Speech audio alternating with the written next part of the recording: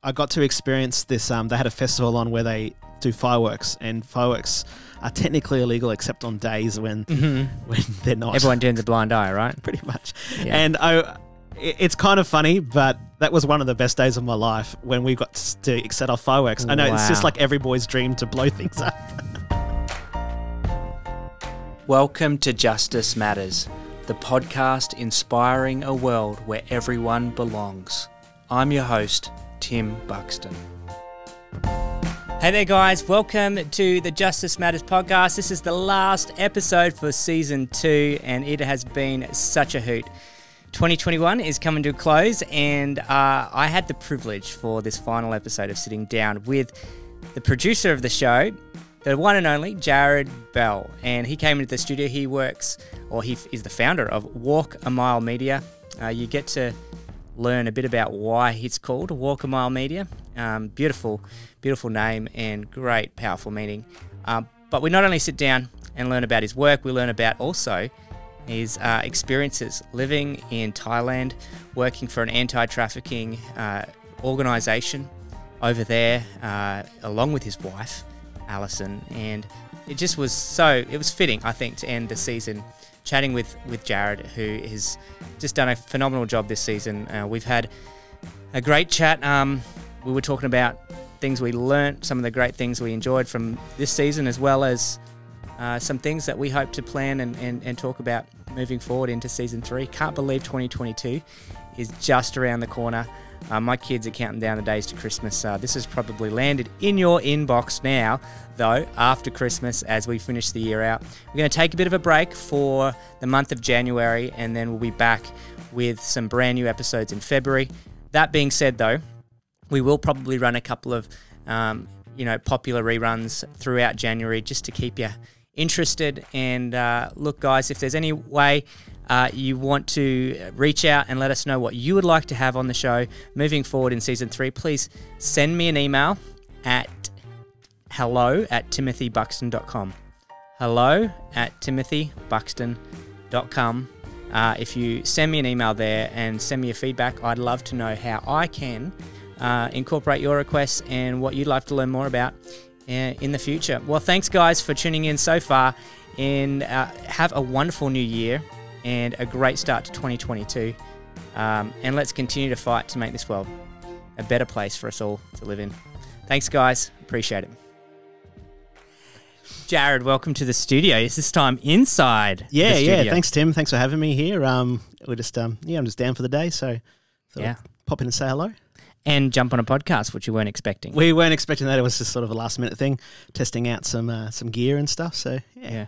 So, for everyone that does not know, Jared, you are the master producer behind Season 2, which is fantastic. And I think it's great to be able to hear a bit about your story as well, because you've got quite an interesting one. But and then we might have a bit of a chat at the end about what people can expect. Maybe some highlights from this season from you, because you've had to listen to every single episode. You're probably the only person out there that has listened to every episode. And then maybe some ideas of what we could do moving into season 3, 2022. Sure. So Jared, you're part of this kind of little media team that is now growing with You Belong, but you have your own company, Walk a Mile Media. So for people out there that want to produce their own podcasts or get some expert video production done, they can reach out to you. But you've been part of a team that was living actually overseas for quite some time. Do you want to tell us a little bit about your background and your journey to here and now? How far do you want me to go back? as far as you feel inclined to go. Okay, I guess I started out doing video production 2007-ish. Okay. I actually got in with my brother. We actually started doing weddings. That was where we started. Yep. We had no idea what we were doing. Really? We just went, hey, let's give this a try. We thought video, that'll be a nice cheap industry to jump into. Yeah, that's wrong. And so without never doing a wedding or anything like that, we just started offering weddings really cheap. Yeah. Bought some gear and did that for 3 years. But we were both working full-time jobs at the time, and it was basically, I was doing all the editing. So you'd be out every Saturday for the wedding, and then I was editing every night of the week. and Oh my gosh. the backlog. This is back in tape days too. So not only did you had to capture all the video to the computer in real time. So you got to press play and record it. Oh, So we did that for 3 years. We did 50 weddings exactly, and then we called it quits. wow. So I kind of did a little bit of video stuff after that, but I didn't have a lot of work. But I did get in with this organisation called Destiny Rescue. I was attending a church, and the pastor of the church actually left the church and started working as the national, Australian head of Destiny Rescue. Okay. For those of you that don't know Destiny Rescue, tell us a bit about what Destiny Rescue does. They mainly operate out of Thailand, but they do a few other countries, Cambodia and stuff. And their goal is to rescue children that are in sexual slavery, so prostitution. They've been sold into slavery by their family, or they've been kidnapped. And so these are all underage kids, and it's pretty prevalent over in those countries. Unfortunately, most of the causes of this are Western men. So he was heading up that, and he got me into produce a promo for him. That's where I met Ashley, who works for You Belong Now. And we hit it off. We got on really well straight away. Anyway, her and her husband ended up moving to Thailand and living there for a while. And I visited a few times with them. Actually, the first trip was a disaster. Oh, I went really? over to do a promo with them. So I was supposed to be heading over with Troy, was the person that was the head of the thing at the time.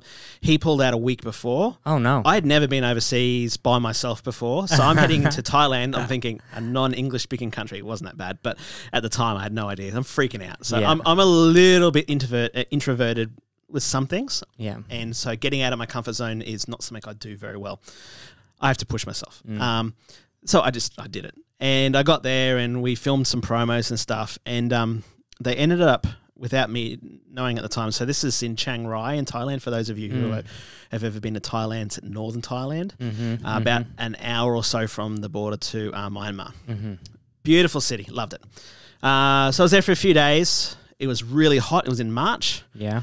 So they don't have blue sky at that time of year because it's all polluted, smoke. Oh, really? Because there's a lot of burning. Why is that? Oh, okay. Just from not in Thailand. Deforestation or no, just the trash? farmers. Oh, farmers. Farmers burn off their rice paddy crops and stuff like that. And so for about 3 months a year during summer, you rarely see blue sky. It's just grey. Wow. And it's hot and it smells, and so it's not the nicest time of the year to be there.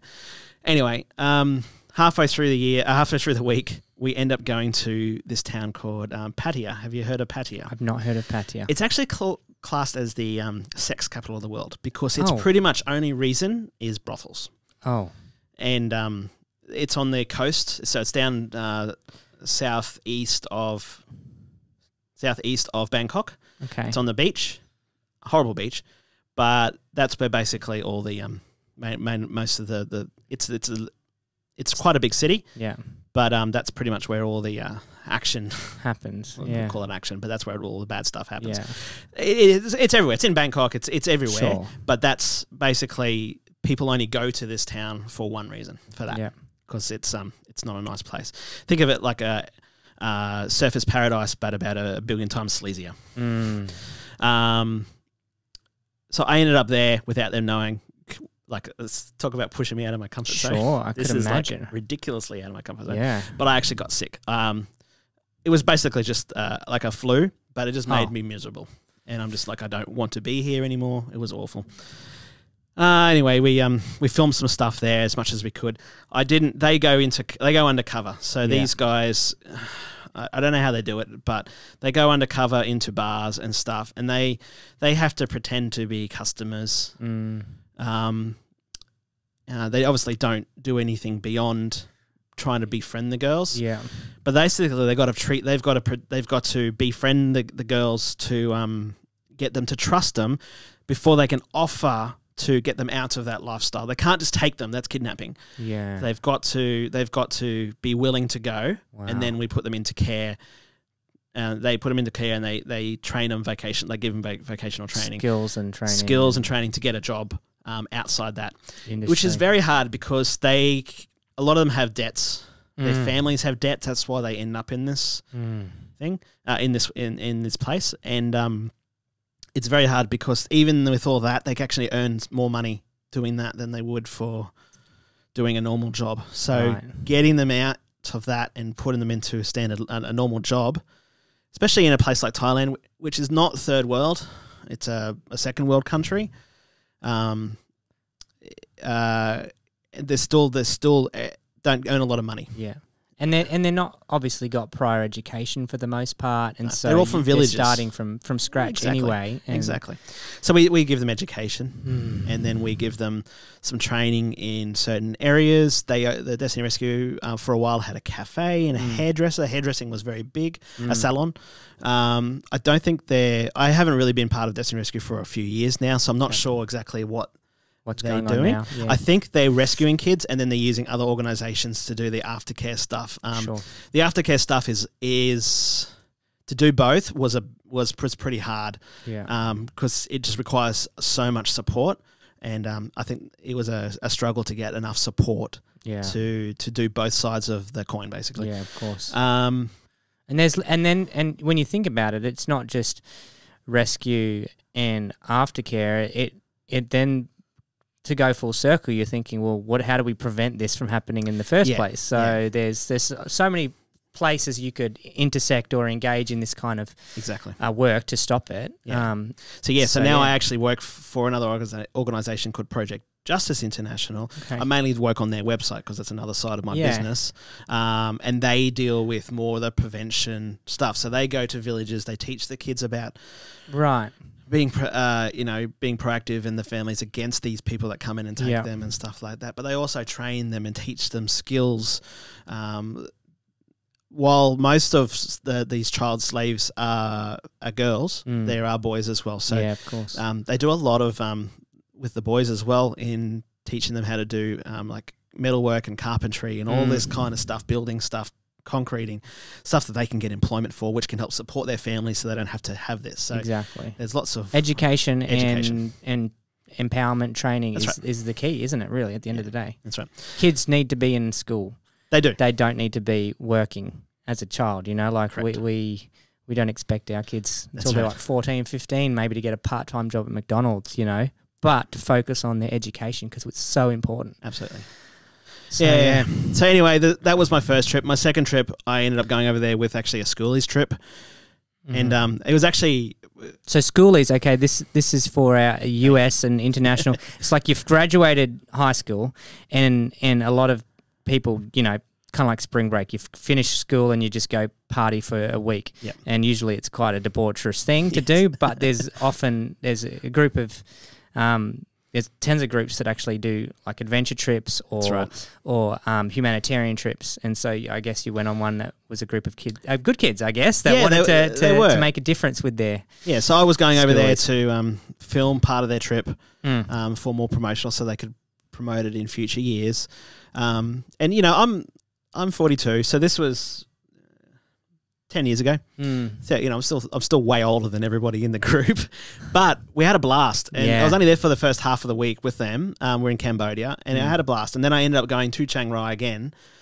And this time we did some more filming, but there was a larger group there and of volunteers this time. And I think, and Ashley was there this time. Okay. She wasn't there the first time. And so we just had a great time. And I got to experience this. They had a festival on where they do fireworks, and fireworks are technically illegal except on days when they're not. Everyone turns a blind eye, right? Pretty much. Yeah. And it's kind of funny, but that was one of the best days of my life when we got to set off fireworks. I know it's just like every boy's dream to blow things up. And so I had so much fun. Anyway, I had such a better time this time. Yeah. And I said to Ashley on the last day that we were filming, I said, have you guys thought about having someone over here? And they go, actually, we've talked about it. And I said, let me go back and we'll talk to my wife and we'll see what happens. And I'll see if we come over. And she's like, okay. So I was actually also working for Destiny Rescue in Australia a day a week, producing promo stuff. Okay. But the problem is you're not getting any of the on-ground stuff over there. And they didn't have the equipment or people to do that and do it well. so we were producing stuff in Australia, but it was all basically Australians talking heads promoting stuff. Yeah. But we didn't really have any content from Thailand, ground. from the ground, from Asia. And I got back to Australia and I said, like, basically the first hour I got back, I was talking to my wife and I said, what do you think about moving to Thailand? She said, yes, straight away. She's like, yep. How crazy is that? So 3 months later, we had we were living with a friend at the time who was. Did she? We'll just wheel back that. Yeah, Was she expecting you to ask No. her? It was just she just out of the blue. You say, "Let's go to Thailand," and she's like, "Sure." Yeah. So I think that was a God thing. Yeah. She told me later that she really wanted to. I guess she was kind of feeling a little bit Left out. No, well, she's not left out, but she works in childcare, and I think she said that she'd been wanting something. She'd been praying for something to get out of this sort of rut of mundane work that she was doing, and so her heart just leapt when I said it to her, and she was like, yes. And so we were living with a friend at the time, so we didn't have any it was mortgage his house or anything that to worry exactly. about. So and we had been living with him to try and get out of debt. We had some debt that we were trying to get rid of, and we had done that. So we had nothing besides a car to sell. So we put some furniture in storage and stuff like that, but sold our car, and how awesome is 12 that? months in Thailand. Great, fantastic year, amazing year. Now, it wasn't all sweet. I could imagine, yeah. I coped with it probably better than my wife. Got a little bit more homesick than I did, and she actually got pretty sick. She actually has sinus issues, and we got there in March, like I said before. The smoke, cloud. So she was in pain a lot for the first 3 months until the storms came and we started getting, and then it was a lot better. But yeah, but great year. We did a lot. I did a lot of traveling to Cambodia and around Thailand, and living over there is an adventure. It wasn't like we were living in a small village. Chiang Rai is a city. They have a McDonald's, they have a cinema where you can go see English movies, It was not when people think of missionaries and stuff like that, they think they're going into the deepest jungles somewhere and stuff like that. We weren't. I didn't say we were exactly missionaries as such. Now you've come from a missionary background, so it's probably a little different to that. Yeah, when I grew up in Indonesia, my parents were definitely very much living in that jungle, kind of the epitome of the Dani tribe in the highlands of New Guinea. So exactly, but I can understand where you're coming from. It was not like that. We were living in a house with other people. There were other people living in the house, but we had a job to do. You were there to produce videos for an organisation. And we were being paid. It was not. I mean, we didn't get. There wasn't exactly. It's cheap to live over there, honestly. Yeah. So there was. They didn't have to. It wasn't. We didn't have to earn much. We had some support from Australia. Some people supported us and stuff. But we had a car to drive around in. Most people had bikes. My wife doesn't drive, so we had to actually get a vehicle. But that worked out well. We had an older ute, but that was great. So it was good. Man, and so you did that for a year. What year was that you 2013, 2014. Okay. So we crossed over 2 years in that. Over 1 year. Into a new year with that. So it came to 12 months, and we weren't feeling called to stay. So we came back to Australia, and I wasn't. I've been back a couple of times since then. There was 2 other visits. I was planning to go regularly, but that kind of didn't work. And then they got someone else in to start to produce in their videos who was living there, and so that kind of.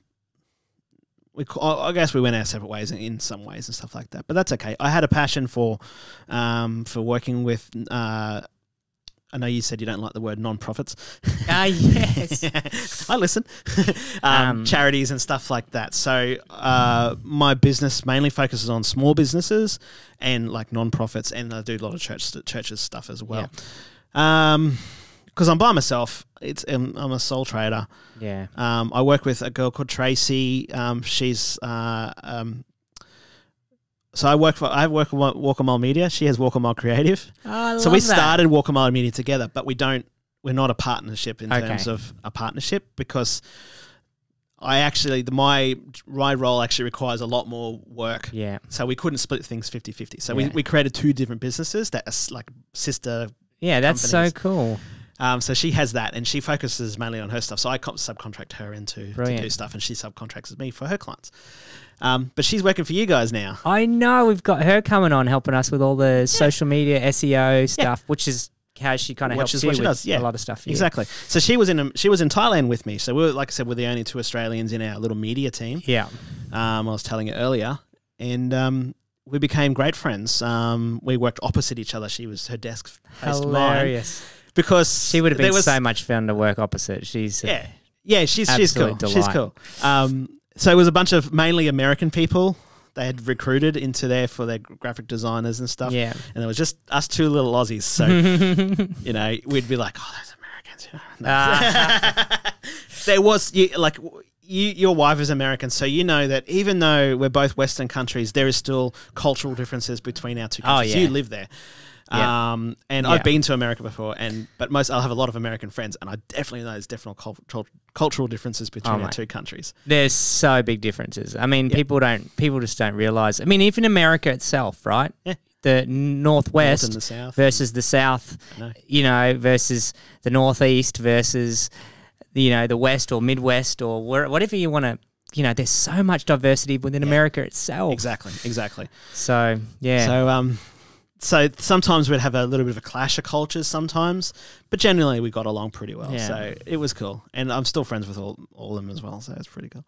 Day in the life of my home, right? There's sometimes a little clash of cultures, but generally we need each other. We do. Mate, and it's kind of fun that you've got this little reformation of a team again, of Ashley, yourself, and Tracy, who did a lot of historical work together, but just get on so well and get each other and enjoy working together. So it's kind of a treat for you along to kind of have somehow landed all 3 of you in different ways. And I'm learning so much because I really didn't think much about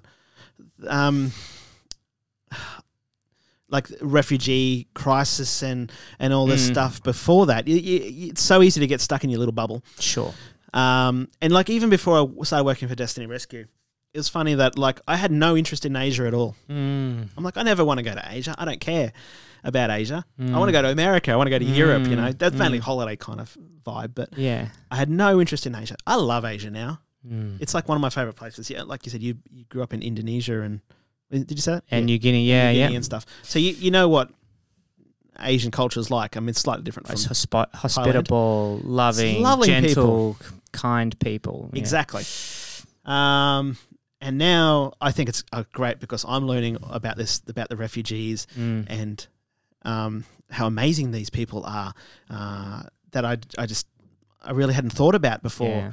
And so I love that this podcast is out there because I'm encouraging people to listen to it. I'm producing it and I'm telling people about you got Justice Matters, which is not technically all about like refugees. No. You do a lot of different things. Yeah. The first one you got me to edit was I can't remember his name. It was a 2-part episode. The guy that goes to the Antarctic.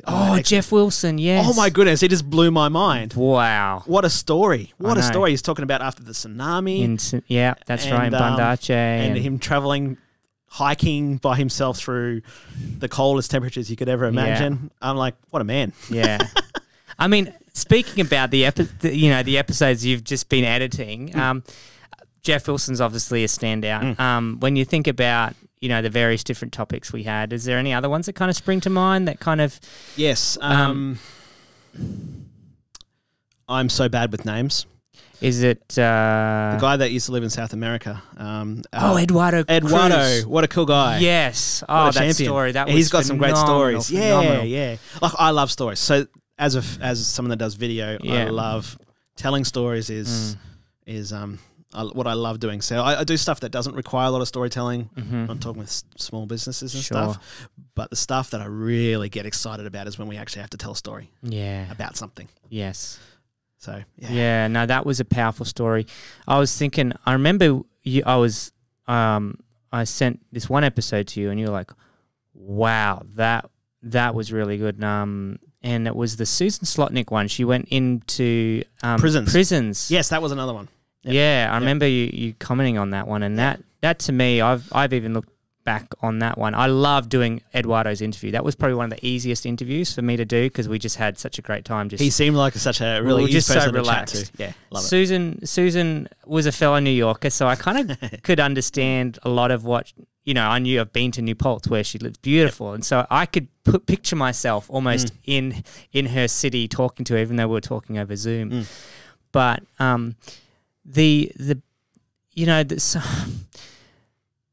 as you know, and as I share quite openly on this podcast, I'm very much driven by the heart of Jesus, who really did a lot of his work amongst the most outcasts of people. And one of those groups were the prisoners, the people that most of us in society completely write off. They deserve to be in prison. Look what they've done. And Susan's like, she was listening to these stories of these young boys, these young men that had done horrendous things that were pretty much on death row. There's no chance of them coming out. Yet, in that place of complete, utter darkness, despair, depression, to go into a place like that, as Jesus said, where were you when you visited me in prison? Or did you go to those in prison? And did you serve them and love them? And she was doing it for 25 years and just saw some incredible results. Yeah, that was definitely an inspirational podcast, that episode, absolutely. Yeah, just... When I was talking before about getting outside the comfort zone, that would definitely be outside my comfort zone. Right. But like I said, I found that when I have pushed myself out of my comfort zone,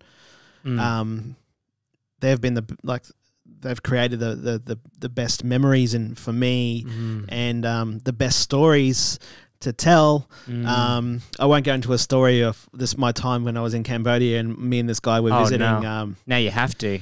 It's kind of a long one. It's a long one. Okay, so we'll come you back in season 3. We'll have Jared, the producers episode. And we'll get you to do that. We'll get you to do that story. Yeah. Anyway, I was saying that was probably the most out of my comfort zone I've ever been in my life, just because of the situation we got ourselves into. It was not anything to do with Destiny Rescue or anything like that. We went off on our own little adventure for a couple of days. Wow.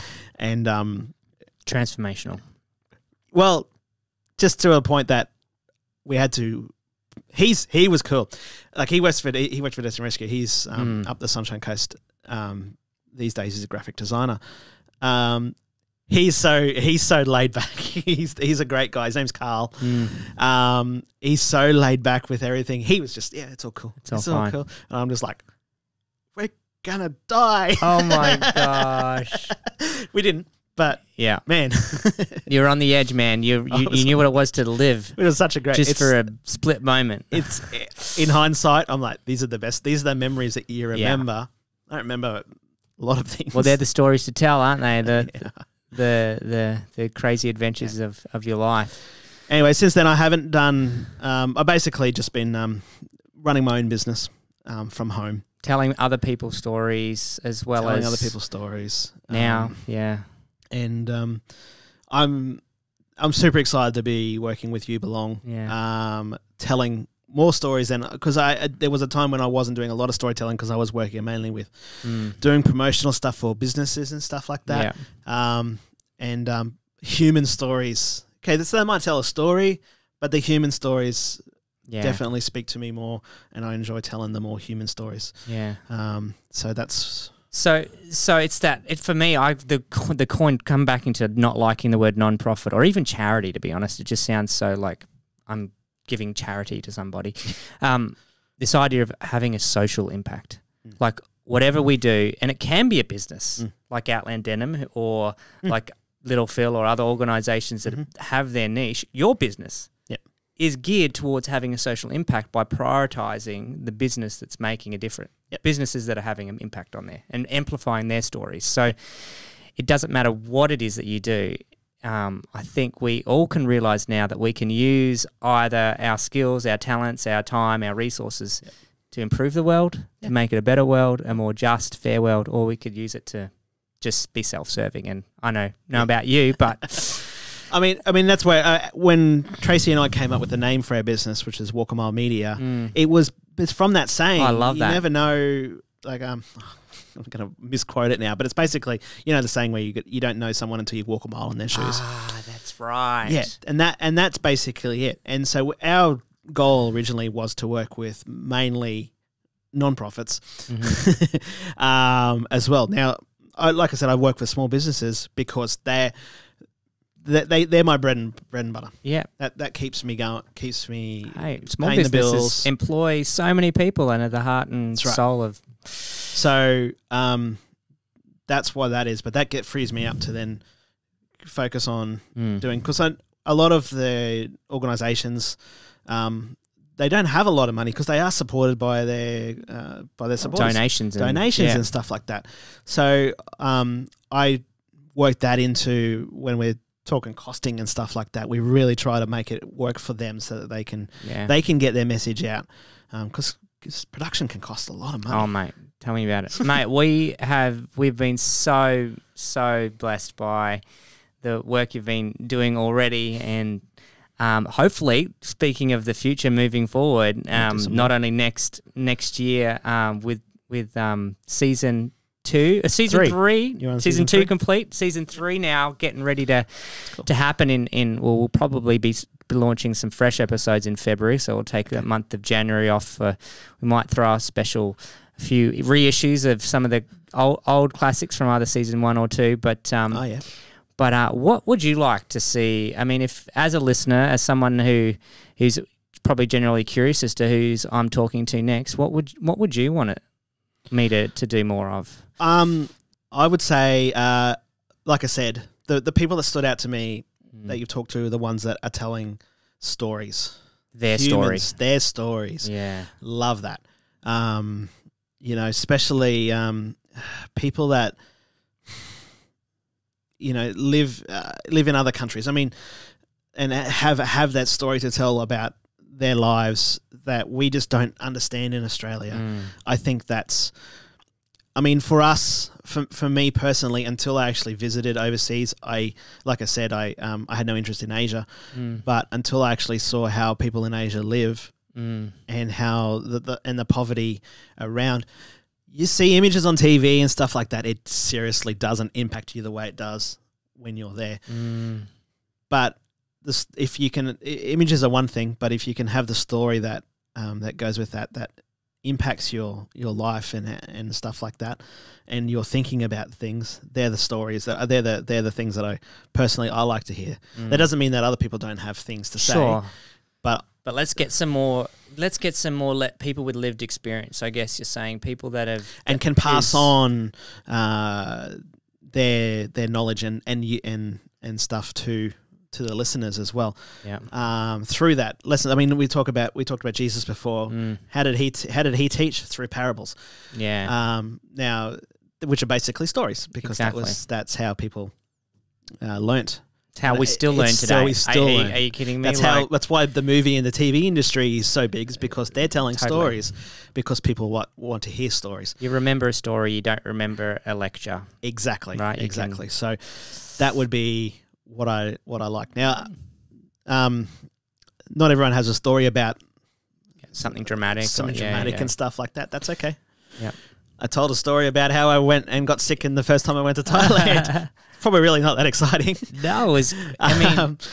It was phenomenal. And what it was you taking a step out of your comfort zone and it having a profound impact on your life. Yeah, I mean, if we talk about what this episode's about, it's probably stepping out of your comfort zone. Yeah, and if that can encourage someone to step out of their comfort zone to do something about anything, then that was worth talking about. Yeah, 100%. Well, Jared, it's just so great to have the producer, the man behind the scenes, with the cameras pointing at them and the mics like being on this side of the camera.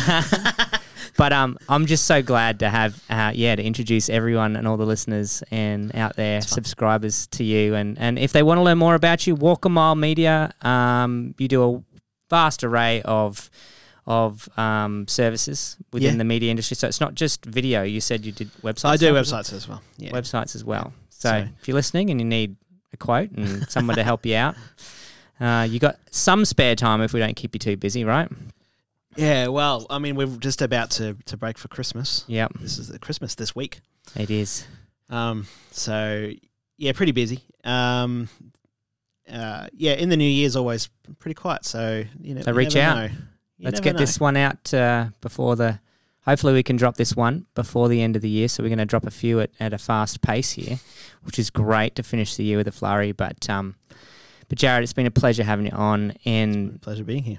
Thanks to you, our cameras just got tweaked and upgraded. Not physically, but the software and the all the white balance and all those things that I taught him how to record from his watch. Yeah, I've got a cool fancy watch. I can press stop on the record feature on my watch. How cool is that? It's pretty cool.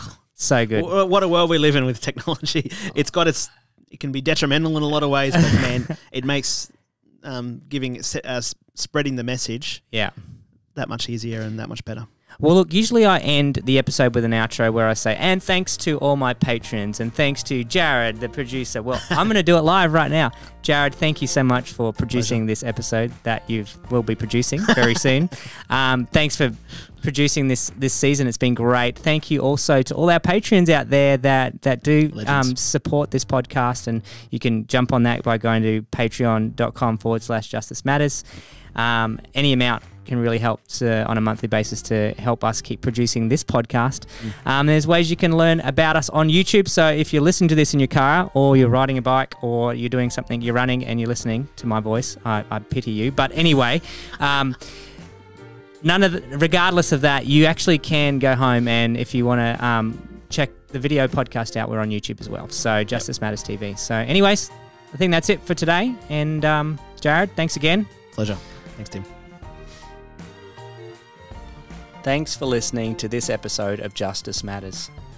I'd also like to shout out to the Patreon community that financially supports this podcast.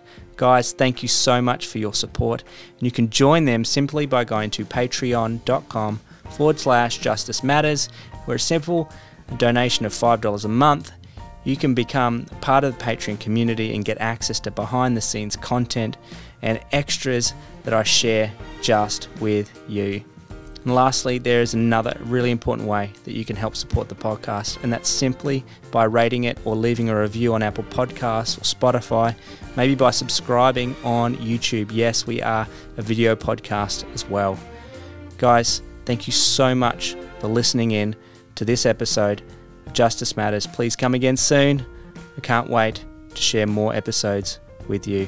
Thank you so much. I'm your host, Tim Buxton. Thanks for listening.